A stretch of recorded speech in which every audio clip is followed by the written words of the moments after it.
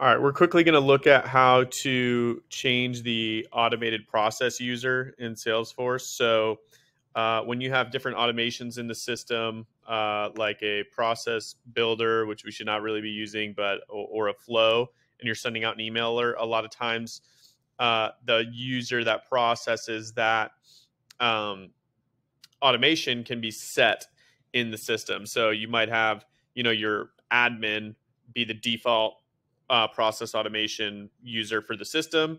So that way it just eliminates any confusion. You see all those record edits coming through from one user. The errors will go to one user. Just different. There's a lot of different reasons why you would want to do that. A lot of times, different apps may require this as well too. But really, all you have to do is go to setup. So we're starting from setup here.